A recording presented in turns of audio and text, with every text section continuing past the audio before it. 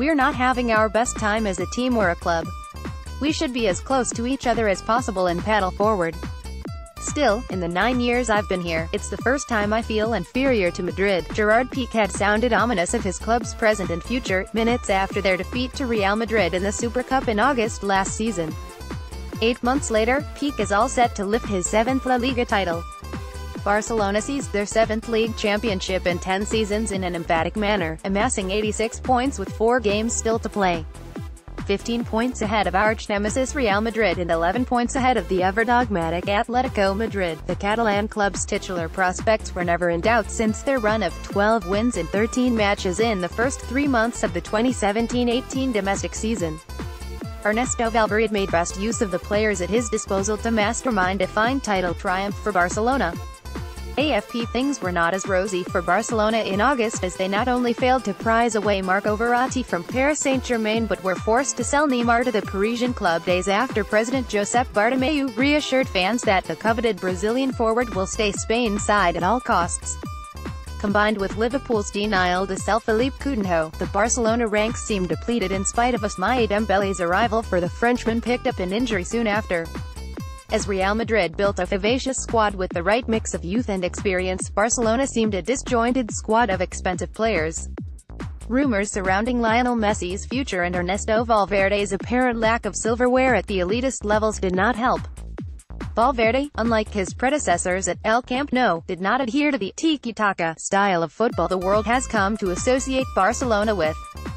Instead of adapting his squad to a variation of Cruyffian vision, in Barcelona's first league fixture against Real Betis, Valverde chose to field a formation quite revolutionary for the Catalan club, a 4-4-1-1 with Sergi Roberto playing in the hole behind Messi. As doubtmongers and Valverde's critics looked on with befuddled expressions, Barcelona registered a 2-0 victory. And the Catalan club has not looked back ever since. Every instance when it seemed Barcelona will fall short on their know-how, their intent and zeal unlocked yet another level of performance. From winning 3-0 against Las Palmas in front of an almost empty stadium as the Spanish referendum wreaked havoc through Catalonia, to holding Atletico Madrid to a 1-1 draw in a game which could have swung the momentum of the race in Atletico's favor, from overcoming Gaku Shibasaki's stupendous solo goal to steal a win against Getafe to defeating Real Madrid in a momentous 3-0 triumph just before Christmas, Barcelona have dazzled their opponents and spellbound their supporters. In spite of their awe-inspiring results, what is unique about Barcelona's title win this season is that it came on the back of a poor season and on the foundations of a balanced yet dynamic squad.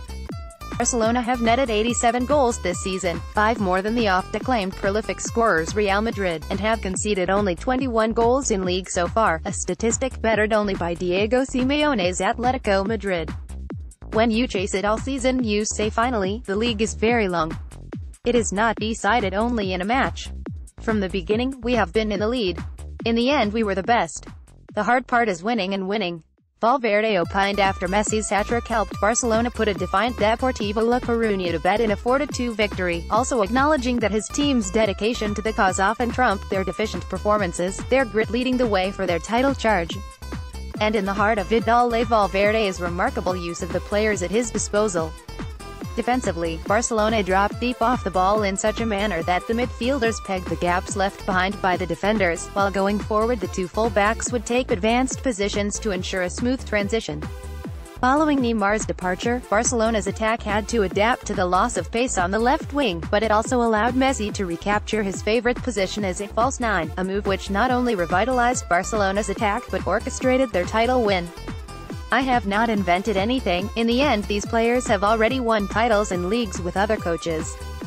It's more of them than the coach. A modest Valverde weighed in on Barcelona's tactical system following their La Liga triumph, but to say that Valverde has simply impacted Barcelona's style of play would be an understatement. The former Athletic Bilbao manager has restored calm in crisis situations, his composure and level-headedness helping Barcelona's cause in times of adversities. In past, Barcelona were a debonair side who often lacked a plan B against tough opponents. Today Barcelona are a sturdy, undramatic opposition with a ruthless instinct which can come up with alternative game plans at the drop of the hat, and it is simply because of the tranquil Spaniard at the helm of the club. Updated date, May 1, 2018, 7:48 a.m.